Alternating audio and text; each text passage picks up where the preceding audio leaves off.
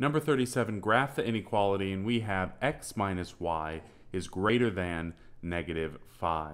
And just like before with number 36, let's pretend that instead of an inequality, we were given an equal sign. So x minus y equals negative 5. And I asked, how would you graph this line if this is what you were given? Well, you could either do one of two things. Find your x and y intercepts, or you could put this into y equals mx plus b slope-intercept form. And I'm going to go ahead and do that here. So we'll subtract x from both sides. That leaves us with negative y equals negative x minus 5. And lastly, we'll divide the whole, or rather multiply the whole equation by negative 1 so that we can have a positive y. And so we have y equals x plus 5. And now we can easily graph this line because we know that our y-intercept is at positive 5. And from the y-intercept, we're going to use our slope, which is 1, to find an x point. So if our slope is 1, that means we go up 1 and over 1. But before we connect our 2 points, we've got to go back to the original inequality and see what kind of line we're going to use. Recall that if your inequality is less than or equal to, greater than or equal to, you have to use a solid line.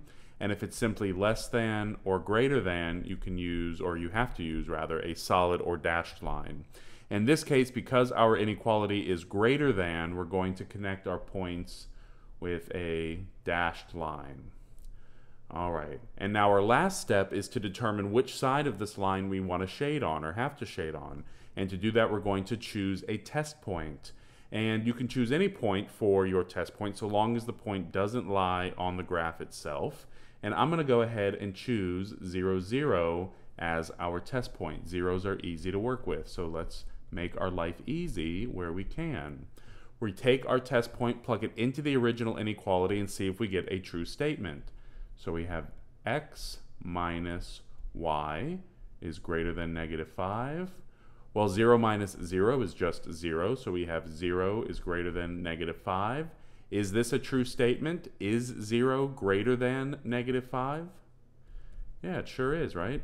And so because the side of the line that we chose to test resulted in a true statement, that means we're going to shade on this side of the line. Remember, you only shade on the side of the line where when you take a point from that side, plug it into the inequality, you get a true statement.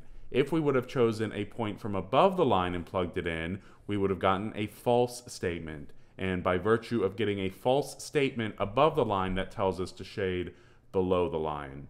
All right, so there's number 37. I'll see you at number 38.